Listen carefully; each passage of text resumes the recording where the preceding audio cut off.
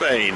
Come to Spain for sun, sea, sand and snow. Can't believe it's February and Bentley have just launched the Bentley GTC you see here, thinking that we'd get some fantastic weather. And in the end we've ended up with snow. It was terrible inland, so we thought, oh, we'll come down to the coast, see what it's like. It's just as bad down here, but the next stop we're going to carry on into the mountains and just see what we can find. But first go in this car is the new V8. Character is so similar to the W12, it's unreal.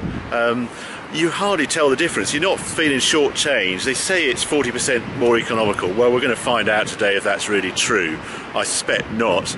I've got just on a cruise up here. We got about 22, 23 to go, and behaving very, very well just on a motorway cruise. So that's better. But I think once we head up in the hills, that might drop a bit. We'll find out.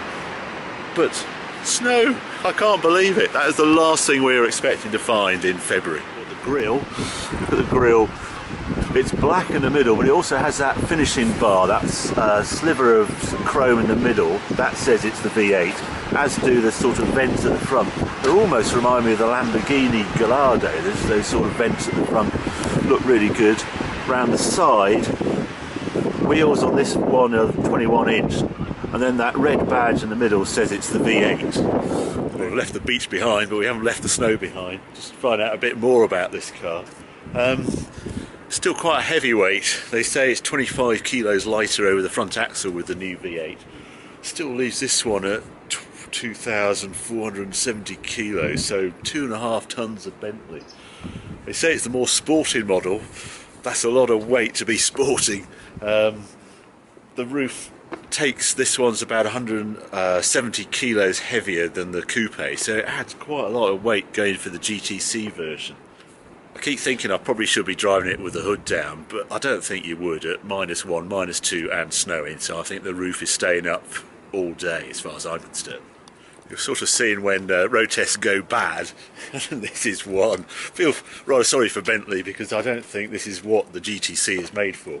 But having said that, Bentley does have fabulous heated seats, and you do feel super cosy in this thing. And of course it's four-wheel drive, which if it gets any worse it's going to come in pretty useful. Sure, it's nice here in the summer.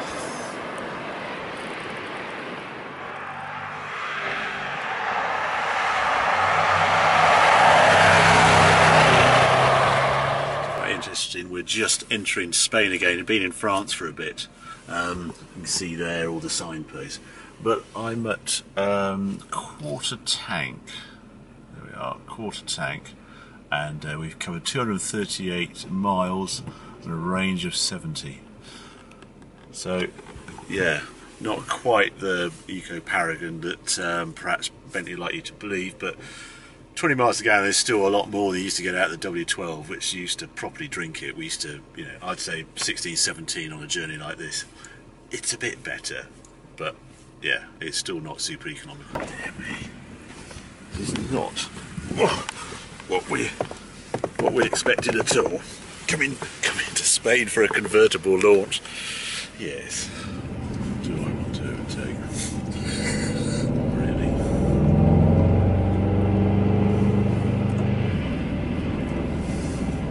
Oh, this is the top, isn't it? Just see what the top here was. Well, this surreal test continues. Top of the pass, 1,057 metres. I have to admit that the Bentley was completely unfazed. Someone might sneer at four-wheel drive, but it is mighty effective. We're not on snow tyres, which doesn't make matters very good, but even on these normal tyres, traction, not a problem. Just got to get down now.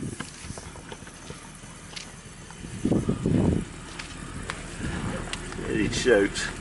The quite nice thing about Spain in February, when it's snow and it's -7, it's really quite quiet. You don't meet many people out.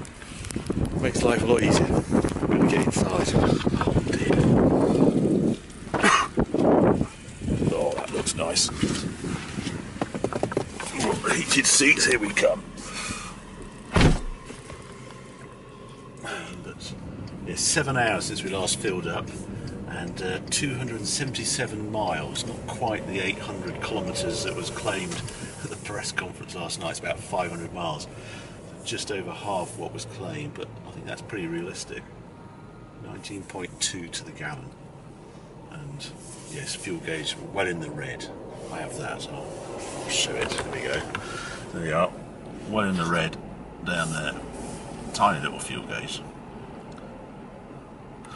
So I reckon the reason this is actually 40% better than the other one is because the other one was really rubbish and this one's sort of average, and that's how they got the 40% better with this one. But yeah, you're going to get 19, 20 to the gallon out of this car, not the 25, 26 that's promised by the actual combined figure, the official figures. I think that lorry in the background is extra delivery because they know some Bentleys are in town. There's quite a fleet around here.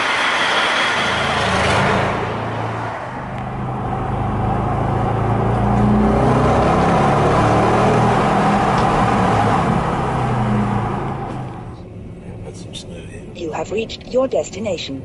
Thank you very much, dear. You've been a great help.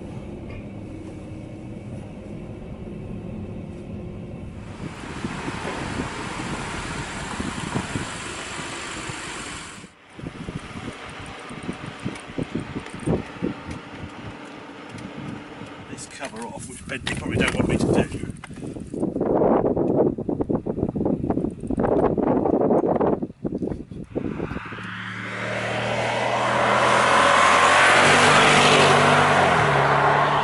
Not often you get to experience a car in all conditions like this. I've done nearly 500 miles now. They say they've improved the sat nav. It's been driving as potty. It sort of seems to. I think a sort of tiny country lane is the same rating as a big main road. It's just very peculiar. I sort of expect that to be better than that. But there's lots to like about the car. I just love the way its ability to completely shrug off anything we threw at it. The four-wheel drive came into its own in the snow.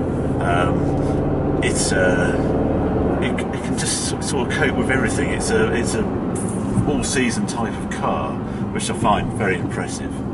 And then there's the build quality. It just feels, if there's still petrol in 100 years' time, then this car will be whatever, will be running up and down the road, I'm sure. It's absolutely amazing on that front. I can sort of see if say if this part of the world is suddenly hit by a tsunami.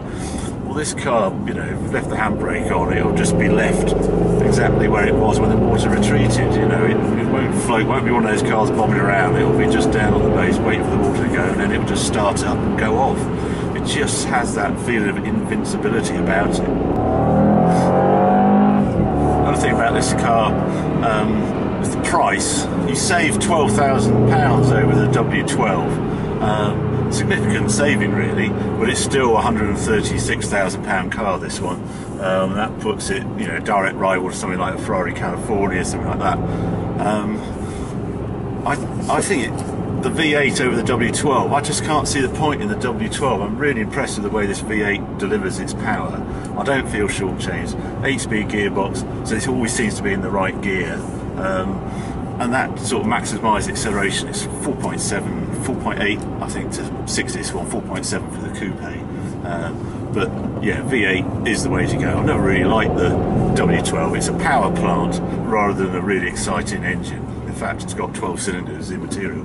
It was the way it delivered that low down torque, but then this one does it as well. So in summary, this car, I admire it hugely, but I don't actually love it. The bit that's sort of missing in everything, it covers so many bases so well. The one thing that's missing is a feeling of fun. Rivals like the Ferrari California and the Maserati Gran Cabrio, they're huge fun. Always seeing great engines and just throw you down the road, but they're adjustable on the handling. You always know the rear drive, and you just feel a bit of a hero in this one. This one just beats the road into submission, and it delivers everything, but it just hasn't got that sense of fun. Apart from that, great car.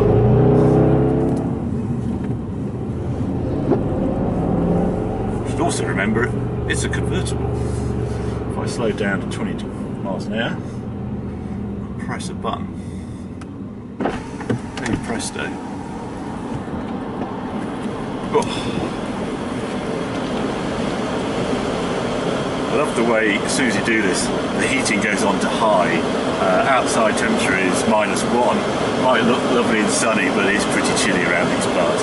I love the way the car instantly goes to high, it just knows it's a bit chilly. Oh, and I can feel the seat warmers are sort of coming through on 6. And there you go, full convertible. And you get to hear that V8 rumble. The valves open as soon as you put it into sport. I don't like these paddles, you can manually change, but they're right at the top, so you've got to have the wheel just the right spot to be able to hit the paddles accurately. Very strange.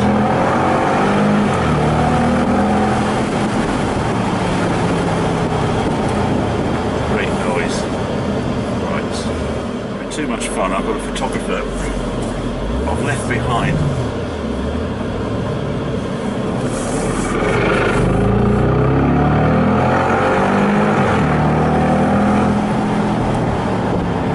Typical Bentley noise. Bentleys have always been V8, apart from the W12. They've always had a V8. I think it suits the car perfectly.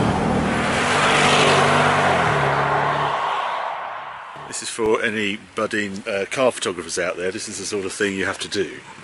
So, it's like lying in snow. It's about -3. They promised me sun. Yeah, he's saying he's promising him sun. I don't know where the sun's gone. It's a great job, car photography. Dream come true. Yeah. Doesn't get better.